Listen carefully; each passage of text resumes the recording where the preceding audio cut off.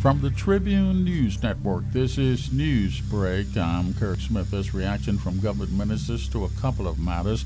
Education Minister Lloyd on that stabbing incident at the government high school yesterday. Of course people are upset, and I can understand it. We are upset. We are deadly upset about what has transpired. But at the same time, we have hundreds of students in there who are taking the exams, have taken the exam, that we also have to ensure their safety. The minister is calling the incident unfortunate, but is maintaining that despite it, schools are safe. Police continue to investigate the matter. They're looking for at least 2 students who may have left the scene before officers arrived. This is Labor Minister Folks reacting to that move by the Atlantis Resort, the termination of 700 employees. I know that those families must be going through a lot of worry at this time.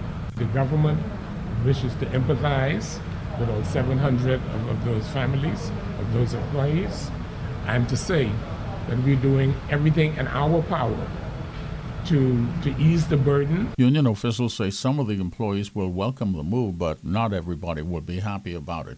This is Newsbreak from the Tribune News Network. Works Minister Bannister on how many illegal structures they have to deal with in the farm shantytown in Abaco and why. Almost 200 of them. None of them could stand up to hurricane enforcement. They're all built in breach of the code. They're built in breach of the law. None of them have permits. And if you have a strong wind, they'll all be gone. We will be spending your money to rescue people in the midst of a hurricane if there's another hurricane in Abaco. The minister says it's not up to him to take care of persons displaced by that action. No other deaths reported, but there were 53 more confirmed coronavirus cases in the country for Monday, including an eye-opening 17 in Cat Island. 48 persons remain in hospital, 6 in the ICU. Parliament now going through the process of extending the emergency powers orders to August 13th. Details of the day's top stories in the Tribune newspaper on the streets first thing in the morning. Stay up to date online at Tribune242.com. Now the Tribune's overnight AccuWeather update brought to you by Bahamas Power and Light BPL. Partly cloudy tonight, breezy, overnight lows from the low to upper 70s, 71 at Freeport, 74 in the capital, 77 at Matthewtown. Marine advisories in place into the nighttime hours, winds gusting to 20 knots, the sea's up to 6 feet over open waters. The next tide is a low around 9 o'clock this evening. Thursday's forecast, mostly cloudy, showers are likely, it'll be windy, highs in the mid-80s. Your weather update brought to you by Bahamas Power and Light BPL. Through all severe weather situations, they will be there by your side. This is Newsbreak from the Tribune News Network.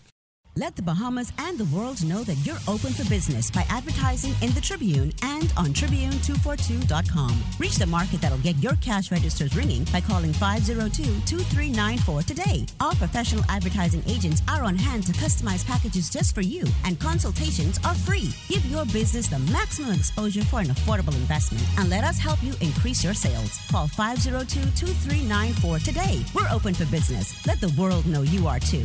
The Tribune, the people's paper, biggest and best. World news headlines. Diplomatic efforts continue to try and get a ceasefire in place in the Middle East. The United Nations now looking for ways to end the conflict between Israel and Palestine, now into its second week. India reporting a single-day record for coronavirus deaths today, a total of 4,529. That's more than any country. There's some positive news coming out of India. Confirmed cases continue to decline. Drama in Beijing, the Chinese capital, after a skyscraper there started to shake for no apparent reason.